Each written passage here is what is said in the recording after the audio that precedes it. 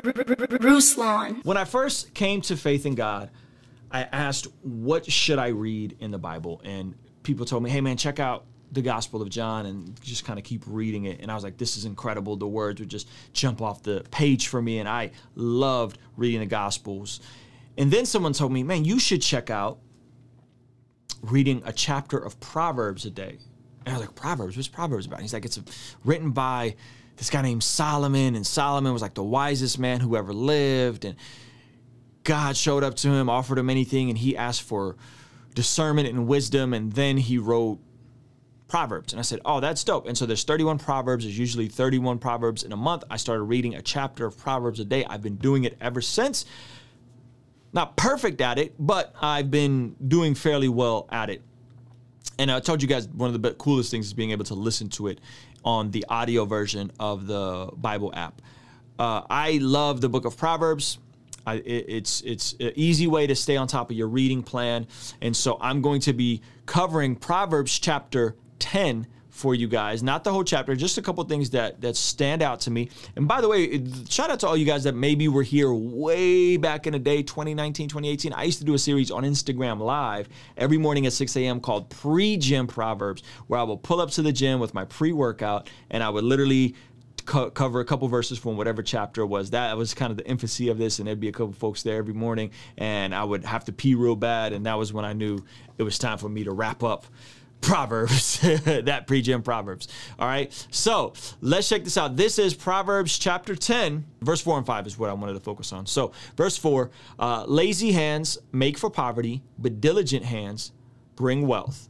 He who gathers crops in summer is a prudent son, but he who sleeps during harvest is a disgraceful son. Diligent hands, crops in the summer, sleeping during the harvest. Those are the three themes in this passage. A lot of us get caught up in how to build our lives out, and we don't quite understand that when you're sowing to reap, when you're sowing for a harvest, that it doesn't happen instantaneously, that it takes a season or two, that it takes a while, that you have to sow the seed, care for the land, maybe add manure, wait for the rain, or get some type of irrigation system, so on and so forth, so that you're sowing, but you're not reaping until the next season. Right? You're sowing, but you're not reaping until the next season. Matter of fact, the only thing that is instant in the same season is stuff that's useless, like weeds and stuff that's really going to destroy your garden or your farm in general. It talks about diligent hands.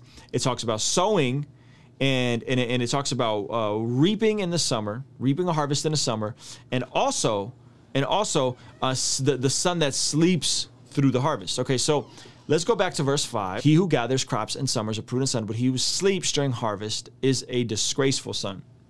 So it's this juxtaposition of a prudent son is doing what? A prudent son has diligent hands, is understanding the process, and is out there gathering the crops. The disgraceful son sleeps through the harvest. Now, the issue with this is that both sons probably contributed to this crop. Both sons were a part of this process. Both sons were working this land, yet it's juxtaposing that one son gets up and gets to the harvest and the other son blows through it. What if in your life you did all the right things?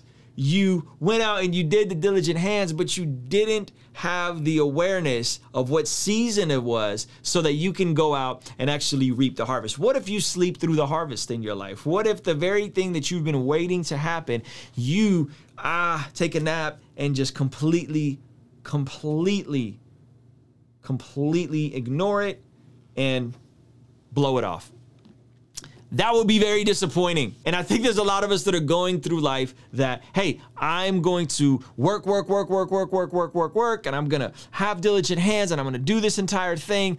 But when it comes to actually gathering the harvest, we sleep through it because we did not have the awareness of what season it was. Maybe we did not have the additional drive. Maybe we just wanted to follow our desires, follow pleasure instead of purpose. Whatever it is, it's disgraceful, right? So I want those of you guys that are watching this, those of you guys that are processing this, consider the process for you.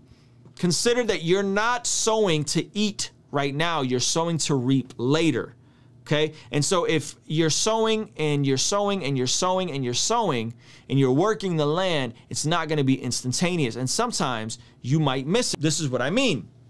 In me building this YouTube channel, right? I started this YouTube channel around 2015 doing kind of like a podcast format. Then I pivoted and I started doing like vlog type stuff. And then I went back to just kind of like regular talking head videos. 2019, I started uploading a video every single day, and I kept putting out music, and the process kept putting out music. And then finally 2020 hit, and I said, I'm gonna try this new format of going live, doing multiple videos in one day. So here I am sowing and reaping for almost 5 years. And it was on the 5th year of the sowing and reaping that this channel finally took off. And we've had immense growth, about 60,000 new subscribers in the last year. It all happened at the end of the cycle. And had I gotten scared and stayed scared like I did when the pandemic started, had I just buried my head, had I just went back to what I always knew to do, which was kind of do multiple things at once, I would have never caught this harvest. I would have never been prepared for this harvest, right? So guys, be careful. Be careful. Don't nap through the harvest. Don't sleep through your harvest. Don't sleep on yourself. Don't sleep on what God is doing. This is why I think things like daily reading, things like prayer, things like worship, things like hearing from the Holy Spirit are so important, because if you can grind so hard, and then at the end of the process, you completely sleep through the harvest spoils, you miss out. Let me know what y'all think about this. Let me know if you guys want me to continue on this series of daily Proverbs. I'm going to try it, but I need y'all to like these videos, share these videos, and tell a friend to tell a friend about these ideas. Kingstream Entertainment. Ruslan. When the culture says do what you love, we respond with love what you do. You may have responsibilities that you aren't passionate about, but loving what you do means being faithful to what's in front of you, committing to excellence as if that were your greatest dream. Colossians 3:23 says, work diligently at whatever you do, as though you were working for the Lord rather than for people. Love what you do. Love what you do. Yo, thank you so much for making it to the end of this video. If you found it valuable, considering giving it a like and subscribing. This month, I'm releasing the Love What You Do collection. And to celebrate, I'm doing a 3-day virtual event to help us go from learning to love what we do to ultimately doing what we love. By the way, it's free, so hit the link in the description to grab your seat today.